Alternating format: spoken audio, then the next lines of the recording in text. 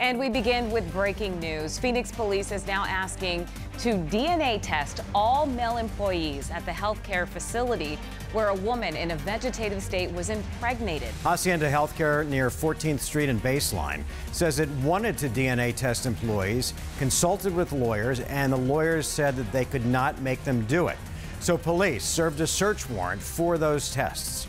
The 12 News I-Team has been tracking the newest information on this bizarre and frightening case. Tonight, we're bringing you team coverage on this. Let's start with Team 12's William Pitts, who was at the facility today, still surrounded by police.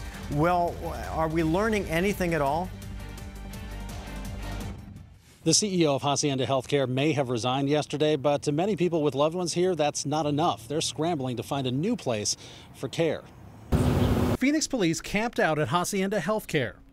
Officers near all the doors, investigators in an RV, crime scene tape at the back of the compound.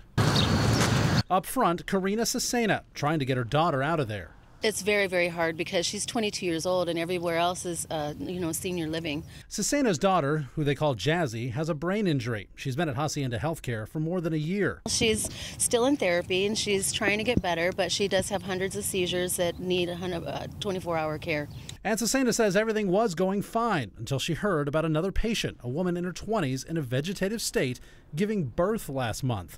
Since then, Cesena says she's barely left Jazzy's side. I'm looking for another facility right now, as a matter of fact, just because of the lacks of security and the safety I feel is most important for her care. Before this week, Cesena says there was rarely even a sign-in sheet. The CEO of Hacienda Healthcare resigned Monday as the investigation continued.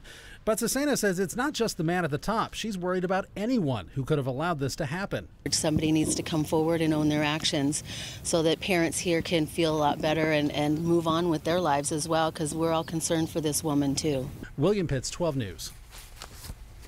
Well,